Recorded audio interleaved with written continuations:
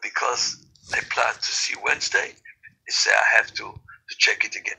I check it like a few times with a regular test, but now I did a deep test, to be sure that we can deal with it Wednesday. I want you again to. I promise that it's going to be a test. That people are going to come, and anyone who would love to come to the test means when you pass the test Wednesday. When you pass the test Wednesday, if it's woman, just to go to mikveh. If it's men, have to do brit milah. If you had it, maybe to do the pin. Maybe you did before and you have some certificate. Like I know there is some people with us that did it. They have certificate. So then, or I know the mohel. Then just to go to the mikveh. So then, if you're gonna pass the test, you're gonna accept the Judaism. There is like few words that you're gonna say. I want to be Jewish. I accepted 613 mitzvot, and I'm ready for all the mitzvot Torah and Chachamim until the last generation. And then you just wait for the mikveh. If you find a mikveh right away, we do it. If it's going to take time, a little time, it's going to take a little time. If anybody would love to come Wednesday, please, after the class, text me. You should not call, but text me. You text me, I call you back. I know there is some people have kids and have some issues. So then maybe, B'ezrat Hashem, today I'm going to go one by one, talk to you on the phone. And again, Tuesday, I'm going to prepare you with the questions. I'm going to tell you what kind of questions it's going to be. And I'm going to point some questions. This you have to answer. These questions you have to answer. So then you have to be prepared. Now, let me try one halacha. If you didn't answer it, it's still fine. But let's see how you are with this halacha. Hold on. Do you know how I have to cut my nails? Anybody can answer this? Which one is the first? So this is the right hand. The right hand, we start with the second one. It's going to be the first. To be careful that it's not going to be on a floor. When people walk on it, it's going to be kind of danger. Spirituality. Like in the morning, we wash our hands. When we cut our nails, after that we have to wash our hands. So then, what we have to do, we have to cut it in a certain way. Not one after one, not 1, 2, 3, 4, 5. No. Second, 4, 1, 2, 3. Question? It's clear. Clear? Second, 4, 1, 2, 3. This is the right hand. Let me see if I can just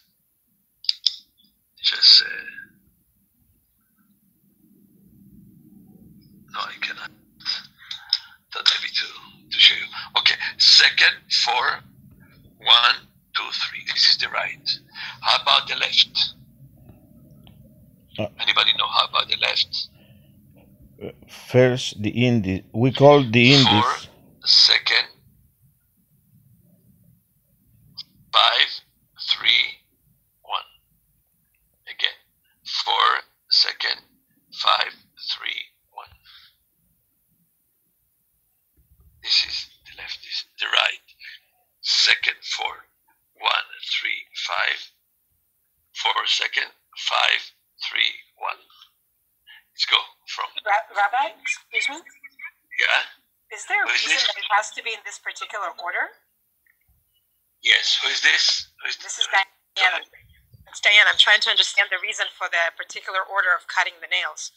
I understand the clean, when you cut them, but I'm not sure about the reason for the order you cut them. Okay. Because I explained before many times in the classes before, and you go for a month, you come back, you see some spiders, you see some, the house is not so clean. Even it was empty and nothing there, and nobody gonna come and do anything. So then, when place is empty, try to imagine there is one window open. You may find cats or other animals. Why? Because it was one small window open, maybe mouse, maybe more things. And when some place is empty, there is things may come. Even homeless can come in the house, and people come back and they find out somebody live in the house. Okay, so this is when something is empty. When we sleep, for example, our body is empty. The neshama leaves the body, and then the unpureness come to our body. The dead person, what happened? The neshama leave the body. So then we can see that any animal person who die, the animals come and worm and whatever coming and eat the body. So then when the neshama leave, even there is not animals coming, but still there is some bad energies just coming to the body, because the body is empty, the neshama is not there. When we wake up in the morning, the neshama come back, so that this unpureness just go out of the body, but it's come to the end of our fingers. What we do in the Netilat Yadayim, just to remove it 100%. But we still have the nails that it stay there. Now, when we cut the nails like regular, one after one of them go on the floor, there is still unpureness on it. The same thing that we wash our hand, not to touch any food, or not to touch white food, because food, you bring it to your body. So the same thing, don't touch your nose, your ears, everywhere that there is a door to go into your body. There is we call it unpureness forces, unpureness power just can come into our body. This is why we wash our hand. But it's even wash our hand, it still stay on the nails.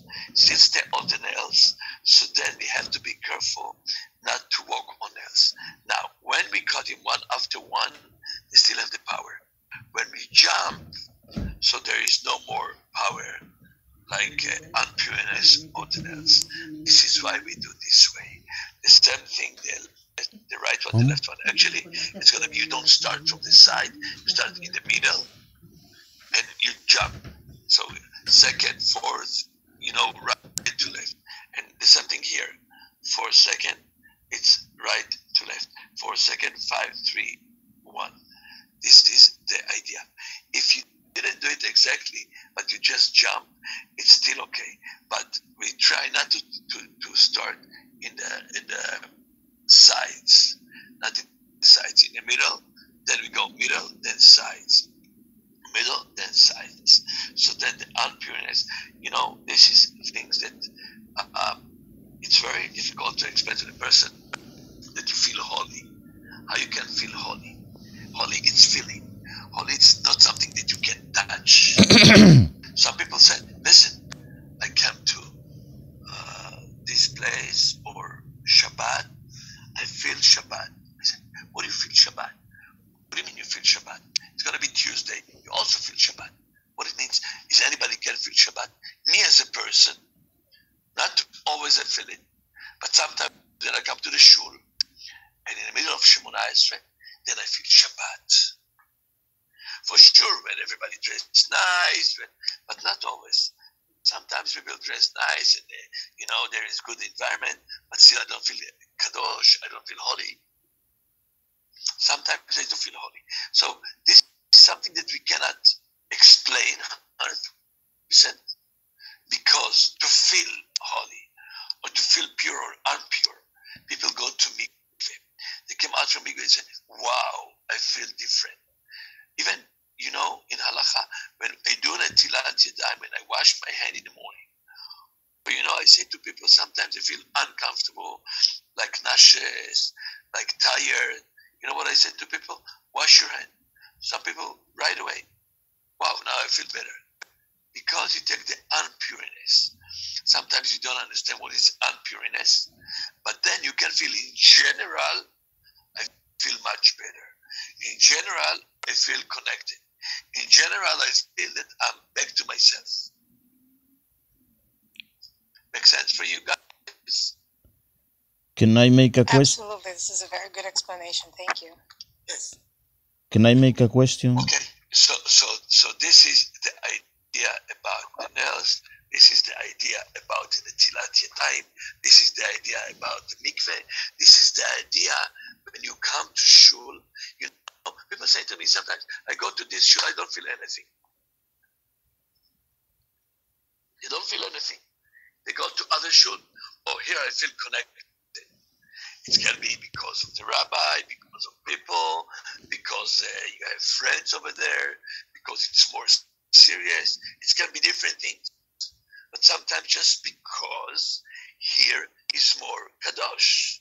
Here it's more, people don't talk lashon hara, and people more calm, and people, or even they're not calm, but they have a good manners. Like, sometimes you meet a person, say, wow, this person, I just feel comfortable. And with some people, you feel uncomfortable. Sometimes you like people. Do we know why we like this person? And sometimes we don't like the people, and other people say, no, he's a good person, she's a good person, and we don't. What happened? We have to know, even our neshama, it's come from different places. So when the neshama come from the same place, when I see the person, the neshama of this person, the same place of my neshama, I feel connected right away. So there is things that not always we can explain. We don't know why, but we do know why. Even parents and children, before you come to the world, you saw yourself how you look like. You saw your father, your mother, and you decide to be a child for this man and woman before you came here. So then there is friends, there is neshamot that met before, they're from the same root, same part of the tree of the neshamot, and you feel connected and comfortable and close to this person. You know why? Because you are from the same branch, from the same place. Let's say, to make it easy for you, some neshamot from the right eye, some neshamot from the left eye, some neshamot from the right ear, some neshamot from the left ear, some neshamot from the nose, some neshamot from the mouth. So then, when you meet a person, both of you, the right ear or from the ears general, you feel closer. If you have the neshamot from your eye, from eye, and you are from eye also, so then you feel connected from the right one, from the left one, general from eye, from any part in our body. And each generation also is part of the body of the neshamot. So then what I try to say, there is powers that we not necessarily see, sometimes we don't feel.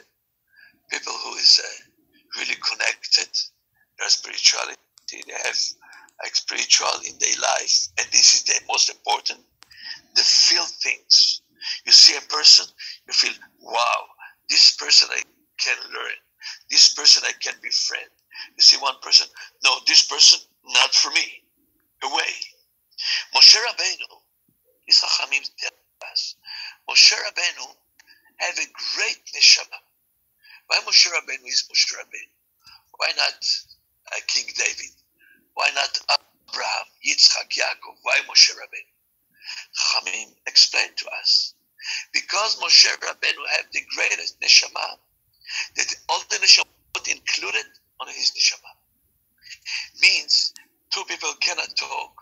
He can be connected to both of them. His neshama is covered many things. And this part that we learn now, again, can I prove it? To some people it's a proof. To some people it's not a proof at all. Rabbi, show me. And some people ask me that. Show me. How do you know? You know, now it's remind me, I used to live in Switzerland, and I have a friend that learned together in yeshiva. And he was Hasidic. His name is Yossi. I think today he's in Florida. We learned in Israel. And then he came to visit me. I used to live in Switzerland. He came to visit me at home. And, you know, hi, how are you? He's not the same Hasidic as before. Not like regular. Okay. Yarmulke, kippah. And, you know, came for Shabbat. He did Shabbat with me. Very nice. I did Kiddush, food, everything fine. But after Shabbat, he came to me. I mean, he was at my home. We was talking. And he told me, listen, I would love to share with you something. I said, okay, Yossi, what do you have? What do you want to say? He told me, you know, let me tell you, I don't want to hurt you, but I'm not religious anymore. I don't keep Shabbat. I don't keep anything. I don't feel, and even in Yom Kippur, I was in London, and I especially did shopping. So, wow, what happened? I was shocked. Actually, I was shocked. And then he told me, can you help me? I said, what can I help you? He told me, since I'm a child, I dip myself in mikveh. When I get out from the mikveh, I feel like a new person. I broke everything in the Torah. I don't keep anything. I try to go to mikveh. Now that I got to mikveh, I came out, I feel different. Can you help me to release it? Is what he asked me. I was a young guy, 20-something. Talking to you like 30 years ago. I was 20-something, and he told me this, you know what happened. Then, it really hurts me. And he was talking the whole night until 5 o'clock in the morning. And then, you know, 7:30, go to shul, to daven, shacharit. 5 o'clock, he told me, you know, I talked to so many people. Nobody showed me there is Hashem. It was just imagination. I don't know that we talk so many hours. Maybe I start again to believe in Hashem. That means that some people need a proof, logic proof. What I tried to explain to him, what I remember 30 years ago, that is not everything logic. We have to let our body to be free, to get energies, and to feel Hashem, Kedusha, unpureness, do this, I go there, I feel bad. I feel not okay. I use some words, I feel not okay. I use different words. I do beracha, tefillah. I feel better. I feel connected. I feel the kedusha. This is what we was talking about. And this is what I try to transfer to you. There is, today we learned at shul after Shacharit. Very interesting about conversion. And where it's better to convert. In Israel or in Los Angeles? Which conversion is stronger? I'm sure all of you are going to answer me, in Israel for sure, that's it. The Gemara say no. The Gemara tell us, when you do it in Israel, because in Israel, you get a passport, you get EDD in Israel, you have all the benefits. Israel today is strong. So then you become Jewish. It not means that you are real Jewish. When you do it in Los Angeles, so then nothing, you heard about Israel, but here in California you have everything. You are really in a paradise. This is the best. Nobody pay EDD like California or United States. And I don't think in Israel they have so much food and conditions and healthcare and stuff like here. Here it's one of the top places. Baruch Hashem today Israel also, but here it's one of the top places in the world. People try to immigrate here from everywhere. So when you convert here means it's real. You want to be Jewish. For example, a person would like to be Jewish because his fiancé or her fiancé, if you find a man or you find a woman, they are Jewish. They want to convert because they would like to get married, to have a family. So then we have a problem with this. After we did the whole process, we have to watch, to see the keep Shabbat, to see the keep kosher. We are not sure, even by the Rambam, by the halacha. It was a rabbi in Israel, they got mad at him. But when he gave a certification, he made it different. He said, this is conversion A, this is conversion B. What is it different? Conversion B means that is not only for Hashem. People coming for Hashem. I try to check out why they want to be Jewish. They don't want to get married. They're a couple, both of them, they want to convert. Or people that are not about to marry now, just because they believe in Hashem.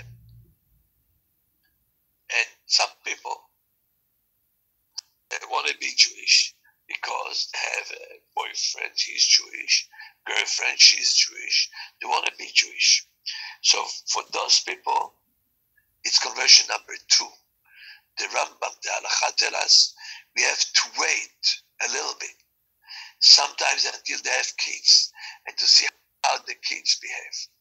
What they try to do, to wait, to let them, suffer, but kind of suffering, more difficult.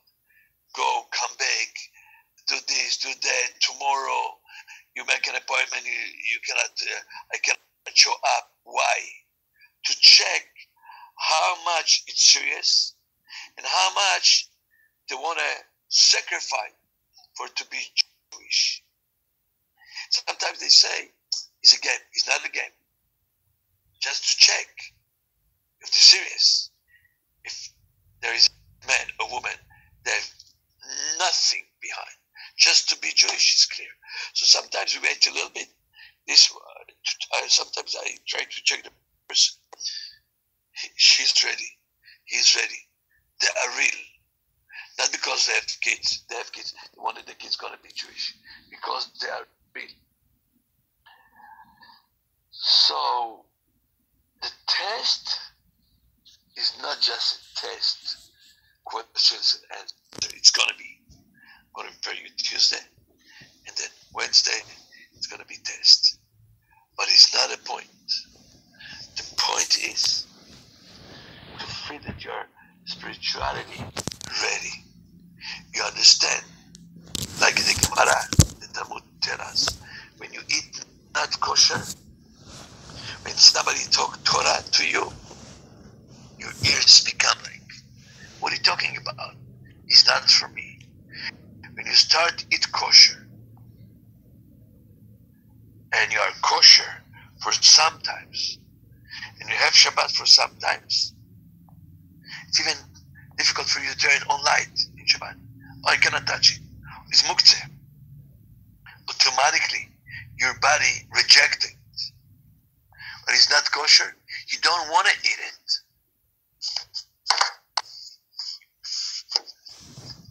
Okay? Sorry.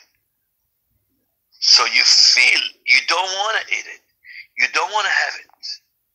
You want to be kosher. And this is the important.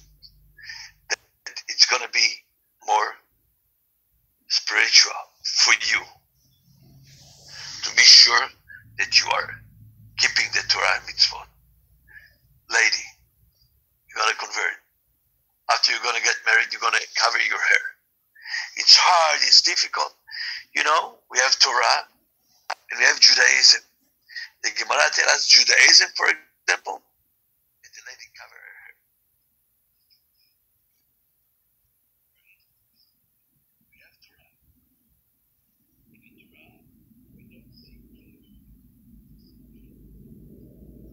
The Talmud, they say, the Talmud tell us what is Judaism.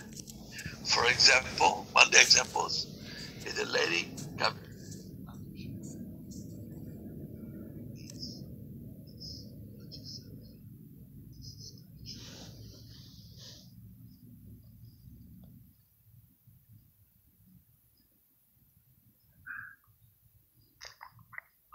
Amen.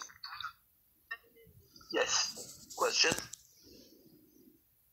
Hello? Okay. So this is why we start today. We just started today because there is somebody from the group asked me about the nails. I said, okay, let's see. How do you know? But this one just bring us, to talk about the spirituality things and about the I don't know if you call it. There is an aura that we have on people. There is a devil that some people have. I don't know, sometimes do you feel, maybe you do, that I feel that my face just a lot of light. Sometimes you feel I don't want people to see me. I feel dark. I feel bad. I feel sad. And we learn in this parasha from Yaakov Avinu. Yaakov Avinu, the moment Yosef was there, his son, and he find him, he become happy.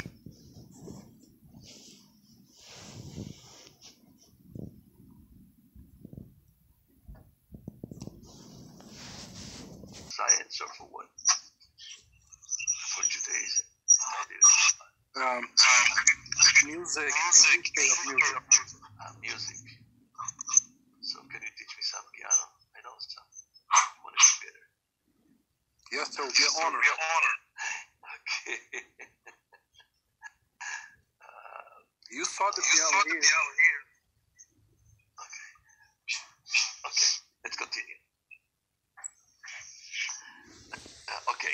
If anybody would like to have a piano classes, we have a professor for piano in the group. He's a gorgeous man, and he's ready for just to cross the board and to be Jewish as soon as possible. I watch him, it's a short period of time. And I'm telling you, just last week somebody asked me how long it's going to take. My answer was so clear again and again. Some people just ready today. Some people need 10 years is not enough. It's not knowledge. It's knowledge too.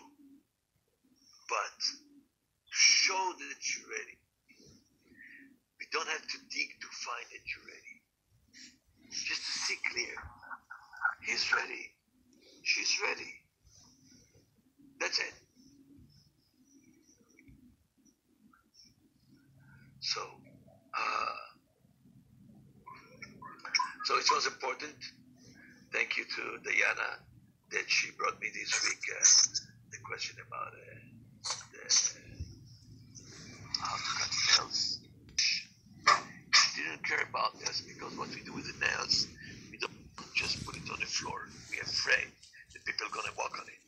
So I say to people, just put it in the garbage or in a bathroom because they're like in a garbage. I think that you're going to burn it. They burn the garbage, right? Or you put it in the water, so then it's going to be like you bury it. And this is what we have to do. But when you cut it in a different, even it's fell on the floor, is not so bad. Again, these spiritual things that we not always understand, or maybe we don't understand at all.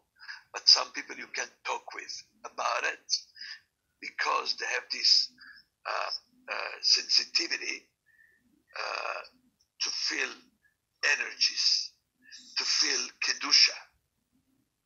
Again, for me, to feel kedusha, sometimes it can be the night when I'm learning, or Shabbat, or even some regular day.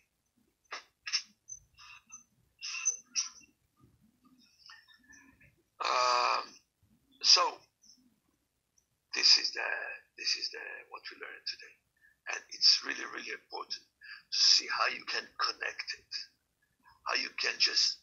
I love those people, so then I love myself. I love those people that live from Shabbat to Shabbat because I feel the whole week. What do you mean? Tuesday, Wednesday, it's Shabbat already. So what do you do in Shabbat? What do you mean? I learned the Chumash. I listen to the Torah. We sit all together. We have Kiddush. What is Kiddush? To divide it, the weekdays to Shabbat. And Havdalah, we learned that, right? Havdalah, the same thing. I divided Shabbat to do weekdays. The Rambam tell us it's going to be both of them from the Torah. The other Shita, the other rabbis, the other poskim, said Friday, yes, after Shabbat, no. But the halakha, the final halakha, each one of us have to do Havdalah after Shabbat. You cannot eat before Havdalah. If you didn't do it yesterday night, you cannot read, you cannot eat. Just after the class, go and do Havdalah. Until what day? Until Tuesday. If you didn't do Havdalah after Shabbat, you have Sunday.